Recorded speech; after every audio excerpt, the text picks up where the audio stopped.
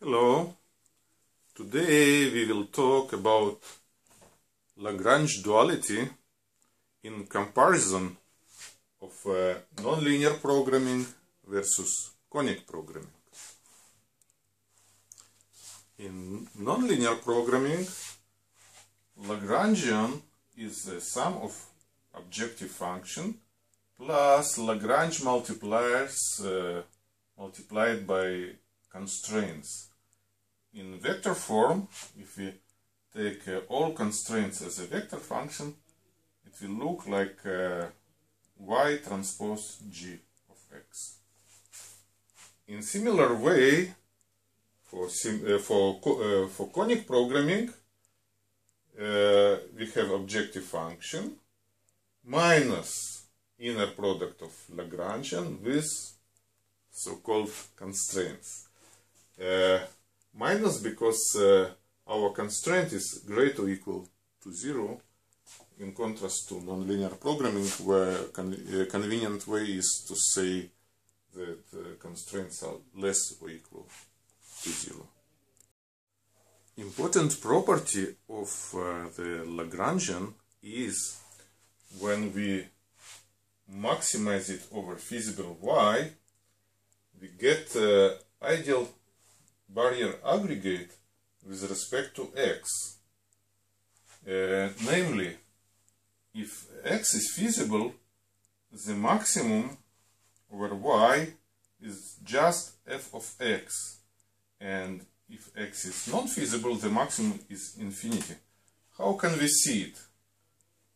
If x is feasible, all constraints are less or equal to 0, and y elements of y are non-negative, then every component in yigi is non-positive. So if we want to maximize it with respect to I, the maximum will be 0, and it can be easily achieved just choosing y equal to 0. So the only part will remain which doesn't depend on y f of x. If any of constraints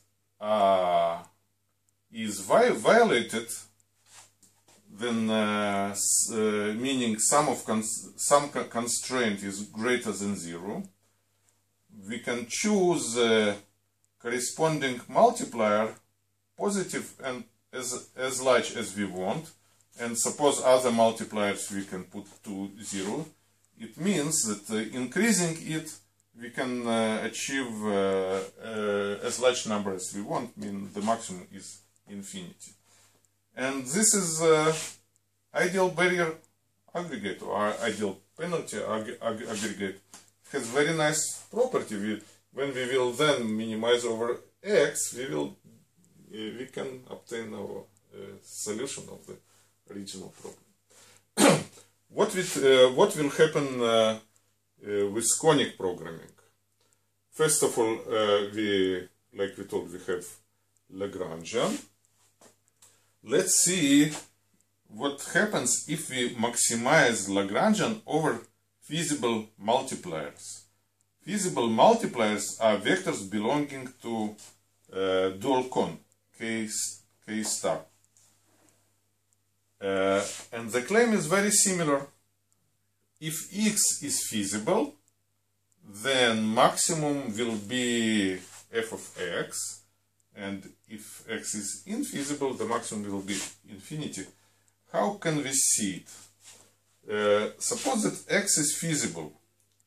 Y belongs to dual con, and for feasible x, constraints are satisfied, mean ax minus b belong to primal con. By definition of dual con, we know that inner product of vectors from dual con is non-negative with inner products of vectors of dual con with vectors of primal con are non-negative. So this expression is greater or equal to 0. And we subtract it, we have minus here. This says that this with minus is negative and maximal value can be achieved just, for example, when y is 0. So the maximum will be f of x. On contrary, if ax minus b doesn't belong to the primal cone, mean x is infeasible, then there will exist a vector y from dual cone such that this inner product is negative.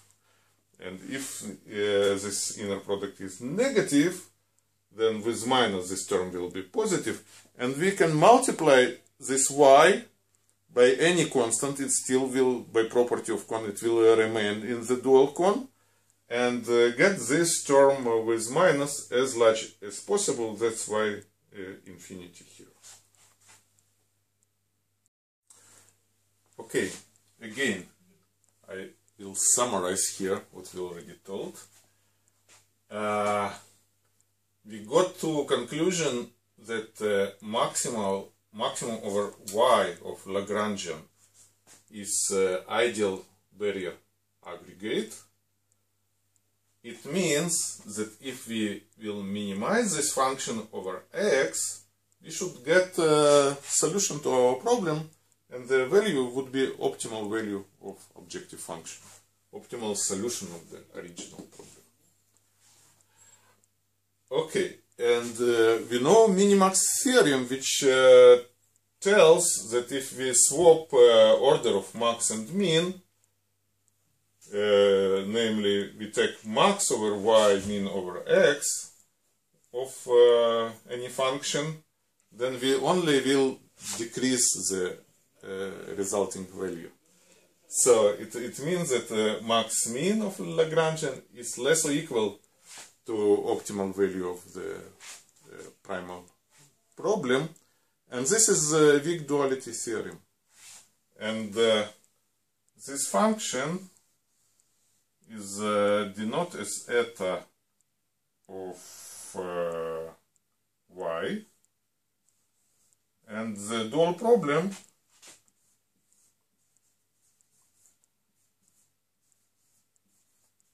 is just maximize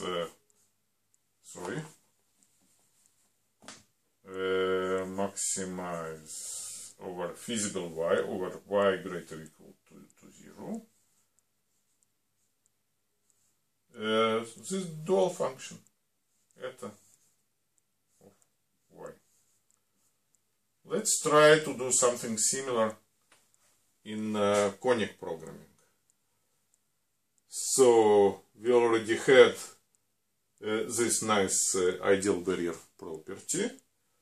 Again, when we minimize this function, which is ideal barrier, over x, we get solution of our original problem.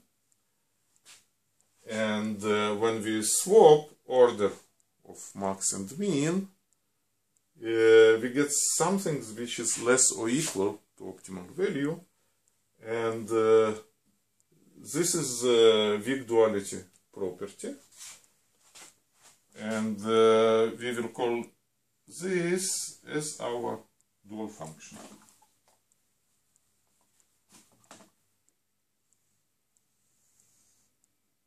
Eta of y, and our dual problem will be dual problem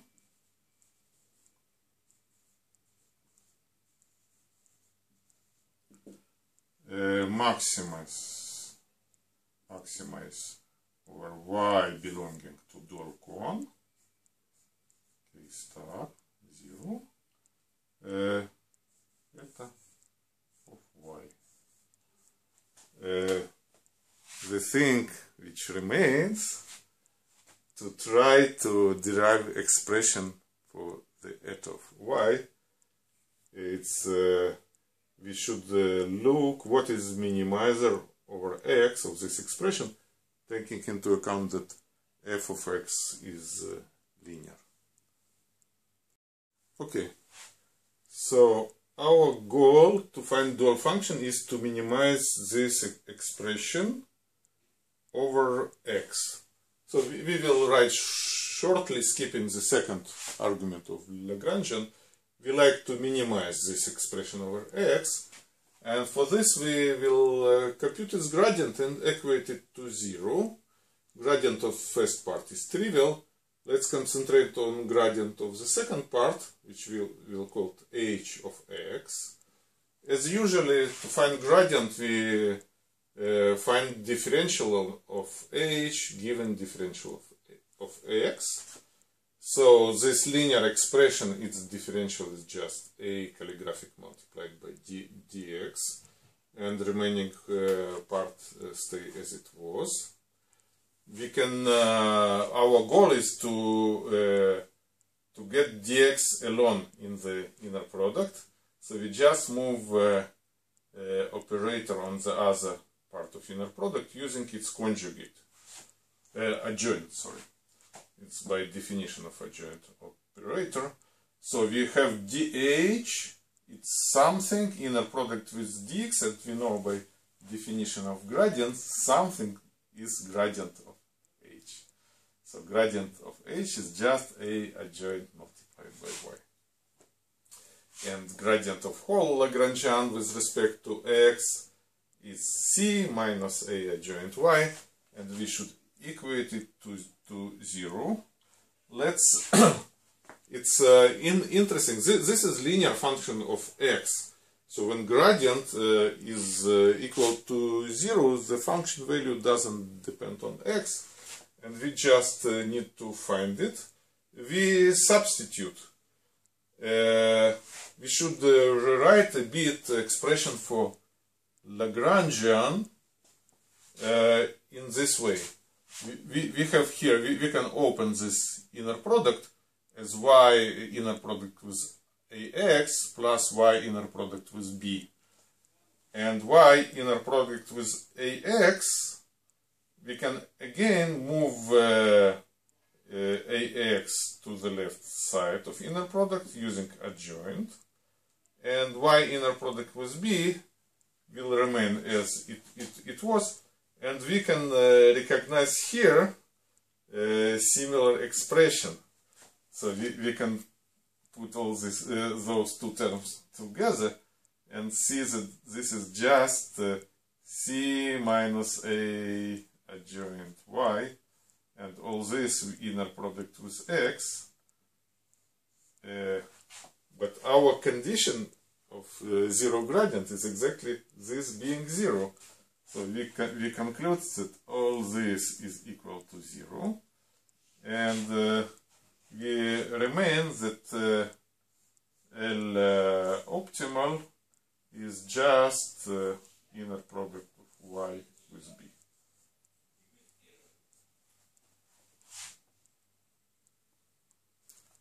So in summary, when this equality is satisfied, the value of minimizer will be just y inner product of y with b, and this is our dual function.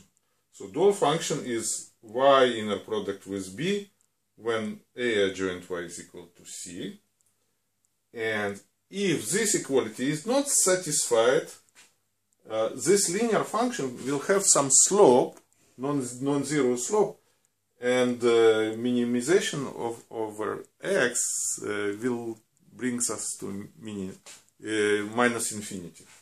So this minus infinity otherwise.